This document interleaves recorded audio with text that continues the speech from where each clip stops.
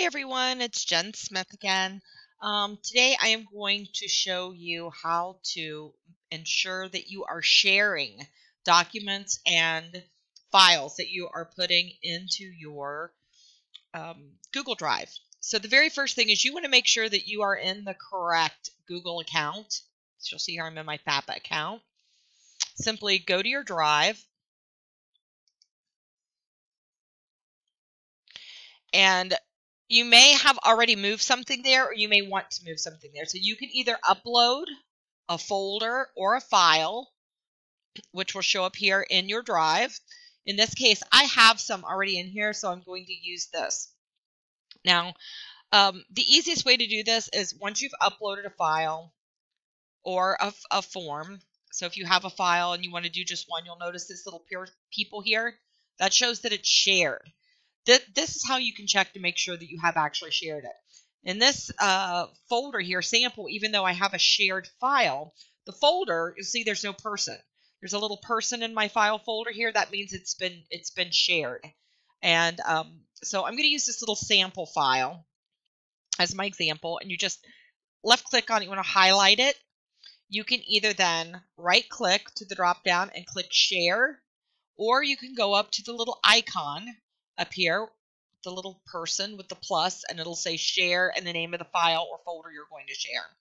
So once you click that, a box is going to open that allows you to who you want to share with. Now here's what I recommend. The reason we created groups was to make this so simple so you guys could not forget anybody.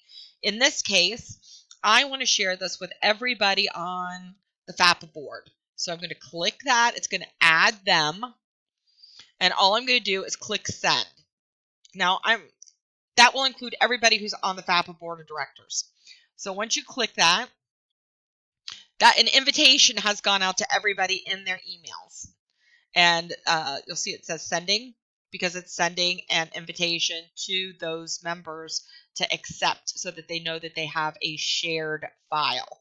And then that will show up in their shared with me files. You'll notice I have some from Patty and Ginger and Jane. And you should as well.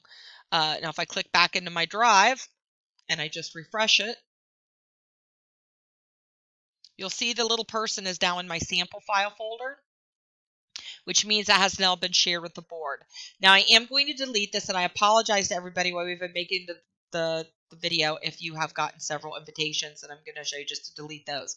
So let's say that you've added everybody and you're like, oh no, I didn't want to send it to the board. I wanted to send it to the conference committee, which we do have a group for. You would just go back down here to share. And when it comes up, it'll show shared with one group. Click on that and you'll see here who it's shared with.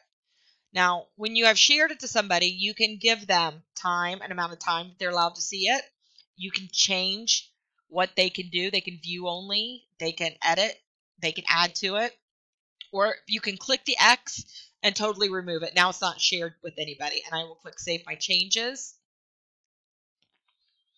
And now that I have done that, I'm done. And again, if I refresh my files, you'll notice sample is no longer shared with anybody. So if you've put anything in your Drive and you've sent out to everybody that is now in the Drive and available, make sure that you see this little person here, because if you don't, then you have not actually shared the document.